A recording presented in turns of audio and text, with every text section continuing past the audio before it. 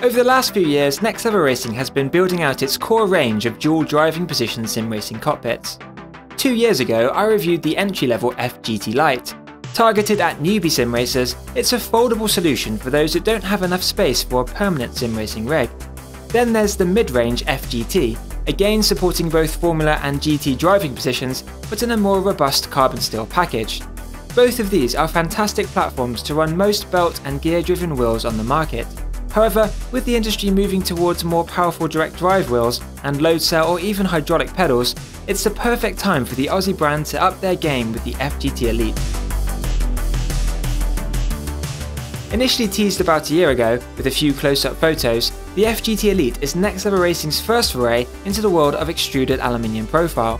For those unfamiliar, this is a modular building material that has become a staple for use in higher-end sim racing setups. It's flex-resistant and fairly simple to work with, allowing for a wide range of adjustability. Plus, there's near limitless potential for expansion and modification down the line. The wheel plate version of the FGT Elite, suitable for base-mounted wheels, currently retails for £900 in the UK or $1,000 in the US, which includes shipping. For a bit of extra flair, the iRacing edition features blue powder-coated brackets and comes with a free 12-month iRacing subscription for new members. This adds an additional £100 or $100 onto the price, which is the same for the front and side mount edition we'll be reviewing. Replacing the GTTrack as Next Level Racing's flagship cockpit, the FGT Elite has been designed as an alternative to other top-tier rigs, such as the SimLab P1X and Track Racer TR160. However, rather than simply spitting out another generic aluminium profile cockpit with different branding, the team has really considered what new innovations they can bring to the space. This is evident the moment you open the box. I've never seen a sim racing rig packaged this well. The EPS foam mould ensures that the aluminium profile arrives at your door unscathed. But perhaps more importantly, all the parts are labelled and laid out in exactly the order you need them. If it's your first time working with aluminium profile, then this is something you'll certainly appreciate, along with the included easy to follow instruction booklet. The assembly process is quite involved, so you'll need to set aside a full day or a couple of afternoons to assemble the rig, mount your equipment and fine-tune your driving position. It is possible to complete the build solo, as I did. However, Next Level Racing recommends that you get a helping hand, and I would second this as there are some tricky angles to work with and a few occasions where you need to awkwardly hold pieces in place. If you get stuck along the way, Next Level Racing has an excellent build guide video on its YouTube channel, and I'll link to that in my article and description below. Unlike most aluminium profile rigs, which rely on unsightly corner brackets to join pieces, the FGT Elite's base profile is pre-machined so that it simply bolts together directly. Aside from looking a lot cleaner, this ensures a more rigid connection. Custom brackets are then used to connect other pieces of profile. These are secured with M8 socket cap screws and roll-in T-nuts, which are spring-loaded to help hold them in place. To connect the wheel mount, shifter and pedal deck uprights even more securely to the base, Next Level Racing has also included 4-width T-nuts. These need to be slid along the base profile before you bolt it together, which can be a little tricky to do. I had some slight difficulty with a few of the T-nuts because the tolerances are so tight. Luckily, there are plenty of extras included in the box, so I was able to replace any uncooperative components. The laser etched lines along the base, wheel mount uprights and pedal deck make it a lot easier to line everything up without the need of a tape measure. Plus, the included magnetic spirit level comes in handy when leveling the wheel and pedal decks. On that note, the instructions suggest that you bolt the wheel's side mount brackets to the mounting arms before attaching your wheel. However, I think it's much easier to do the other way around, with less risk of dropping your precious direct drive wheelbase. Fully assembled, the FGT Elite has a base footprint of just 121 by 65 cm. However, you'll probably need to allow for more space to accommodate the seat, pedal deck and shifter mount, depending on their orientations. Next Level Racing has selected mid-weight 40-100 profile, measuring 40 by 100mm for the base, 40-80 profile, measuring 40 by 80mm for the wheel mount and shifter uprights, and 4 pieces of 40-40 profile, which, you guessed it, measures 40 by 40mm for the seat rails and pedal deck. In my opinion, it's the perfect profile choice for this rig, bolstering the build where you need it without piling on unnecessary pounds. In fact, at 53 kg, the FGT Elite is closer in weight to the SimLab GT1 Evo than the 60 kg P1X that it directly competes with. In part, this is likely due to the slightly lighter grade aluminium profile utilised by Next Level Racing. However, it has the same core width as SimLab profile, and I didn't notice any difference in flex resistance. With that in mind, the post-anodized carbon grey finish applied to the profile is absolutely gorgeous and runs right the way through the centre for extra protection. Along with the aggressive shear angle of the uprights, custom end caps and black powder-coated carbon steel brackets, the FGT Elite really stands out from the crowd. If you're searching for an aluminium profile cockpit based on aesthetics alone, then look no further. Out of the box, the FGT Elite doesn't come with a seat as standard, leaving it up to the buyer's personal preference. However, you do get a set of side mount seat brackets, which most brands only supply separately. These are constructed from beefy 5mm thick carbon steel to ensure maximum rigidity, and have been specifically designed to support multiple seating positions with 98 adjustment points. The seat brackets will fit most side-mounted bucket seats, but to unlock their full potential, Next Level Racing has created the ES1 sim racing seat that you can currently pick up for £400 in the UK or $450 in the US. Developed specifically for virtual motorsports, the ES1 is primarily made out of plastic rather than fiberglass and weighs about 16 kilograms. The rotational moulding process used to create the one-piece shell, however, ensures maximum tensile strength and rigidity. Once the mounting bolts are securely tightened, the ES1 is a very solid seat. I didn't notice any undue flex when pushing hard on the brake pedal, certainly nothing more than you'd expect from a race-ready bucket seat in a real car. Due to the one-piece design, there's no recline adjustment in the seat itself. However, the entire seat can be tilted back as one unit by up to 20 degrees. The seat backrest is also fixed at a slight recline angle of approximately 105 degrees to the base. This helps to emphasize the laid-back position in a Formula configuration, while also providing a realistic and comfortable GT driving position when the seat base is mounted parallel to the floor. In this case, you can also raise the height of the seat by 9 cm to better replicate a rally or touring car cockpit. The overall design of the seat is actually quite clever, with a more open shape around the shoulders and plenty of room around the legs and hips. At its tightest point, the ES1 measures a forgiving 38 cm across, allowing enough space for larger sim races to fit comfortably. However, for sim races of average build, the sides tuck in more closely around the torso. The end result is a bucket seat that fits a wide range of body types. 3 sections of foam provide additional support around the head, back and seat. The Alcantara finish and embossed logo helps to elevate the overall look, while the firm cushioning provides adequate comfort for those longer driving sessions. Personally, I would have preferred a little extra lumbar support around the lower back, but an extra cushion does the trick. The seat also features cutouts for a 4-point harness, so this can easily be added if you want to use it with a motion platform. The seatbelt provided by Next Level Racing was initially designed for use with the GTTrack, so if you're of a smaller build, you'll need to get creative with the mounting points, as the harness is a little too loose. For the most part though, this can be fixed by using lower bolt points on the base profile rather than the seat brackets. If you're lucky enough to own the Next Level Racing Motion Platform V3 and or the Traction Plus platform, you'll be pleased to know that the FGT Elite works seamlessly with both of these add-ons. For the Motion Platform V3, you get a set of adapter plates in the box, and the base profile has been pre-machined with all the necessary mounting points to fit the Traction Plus platform. For the rest of us, the FGT Elite comes equipped with a rather unique seat slider system. Instead of having to install a separate seat slider, Next Level Racing has designed custom slider tabs that simply bolt onto the end of the seat rails. Thanks to a few felt pads underneath, these slide along the base profile with ease without scratching the anodized coating. It even works while sitting in the seat, which makes getting in and out of the cockpit much easier. While some people may prefer the swift action of a traditional seat slider, I really like this approach.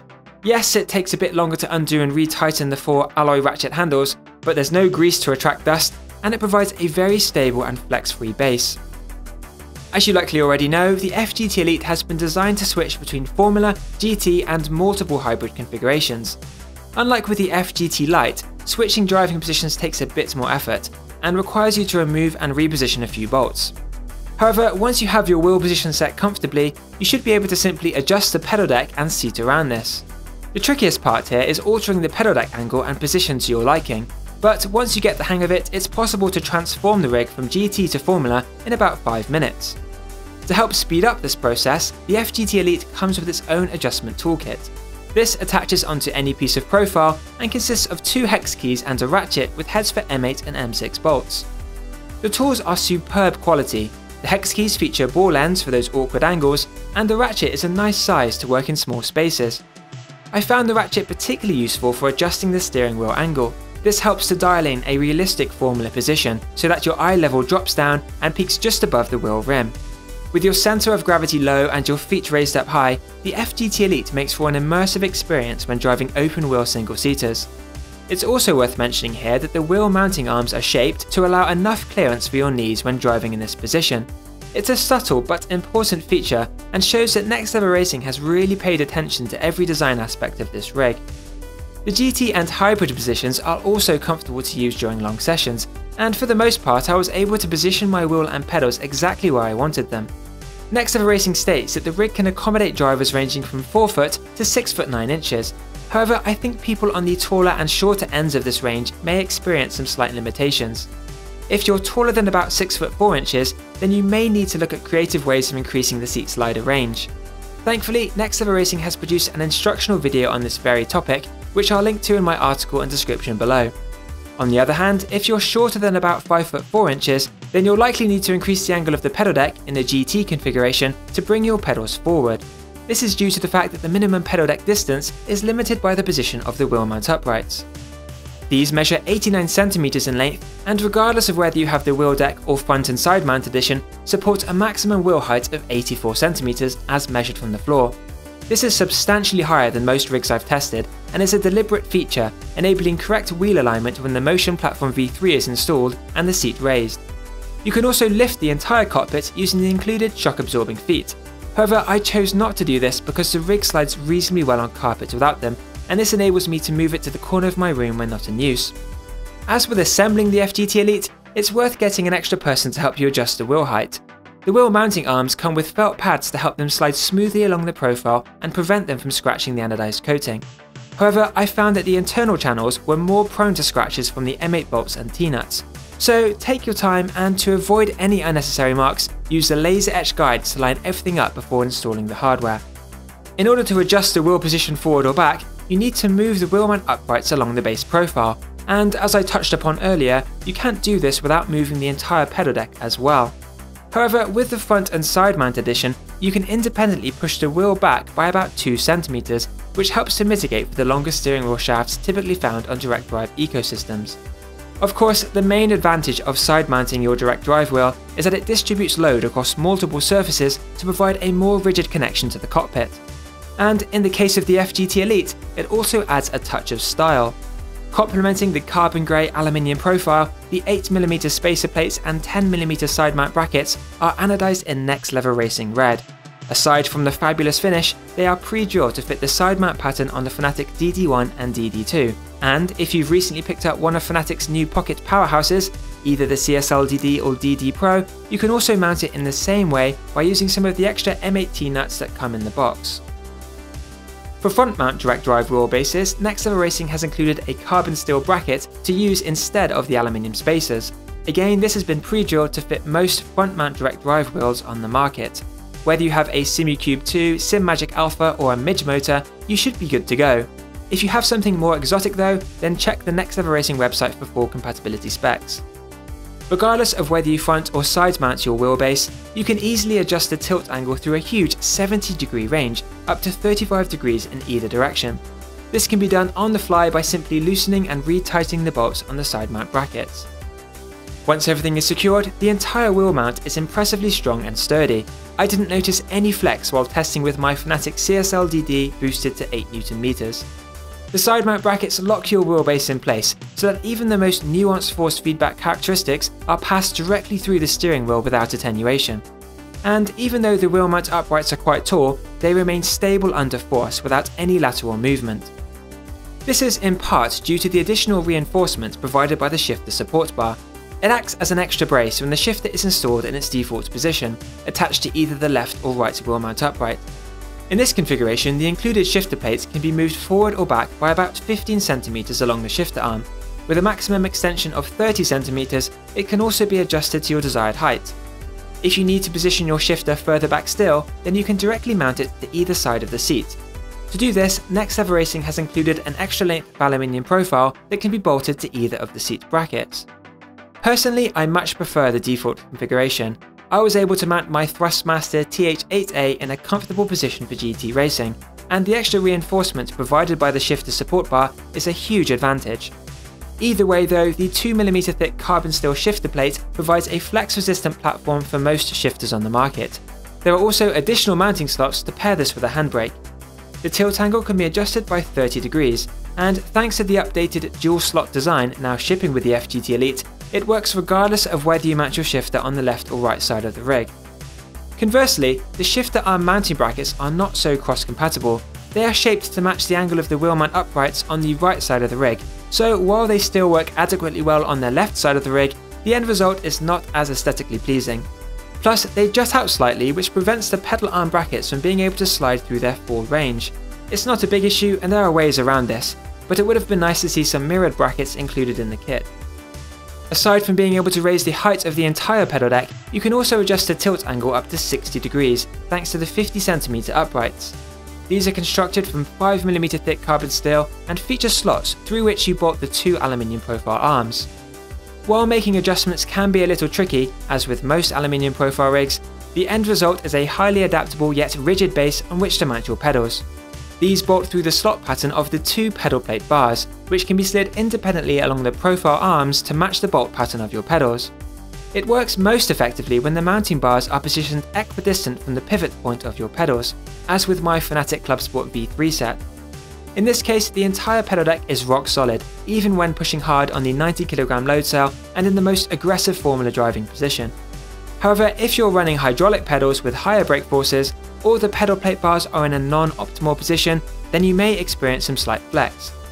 From other reviews I've seen and my own experience, I don't think it would be that noticeable when driving, though if you have something very high-end, then it might be worth reinforcing the pedal deck with extra aluminium profile. When Next Level Racing released the first photos of the FGT Elite last year, I was hopeful that this rig was going to be something special.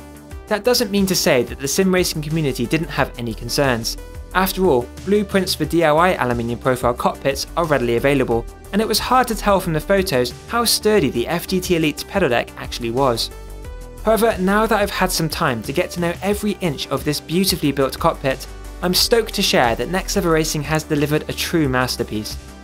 With the post-anodized carbon grey finish highlighted against the fiery red side mount brackets and the aggressive shear angle of the uprights, you would be hard pressed to make any DIY build look this good. It's clear that every aspect of the FGT Elite has been carefully designed. The bolt together base profile and custom plate sections negate the need for unsightly corner brackets, and the rig is fully compatible with Next Level Racing's motion ecosystem straight out of the box. Plus, you get a lot of included extras. Parts like the seat sliders, butt kicker mount and cable clips are things that other brands only supply separately. Performance-wise, the entire cockpit is rock solid and ready to handle any direct drive wheel on the market. The pedal deck is also surprisingly strong.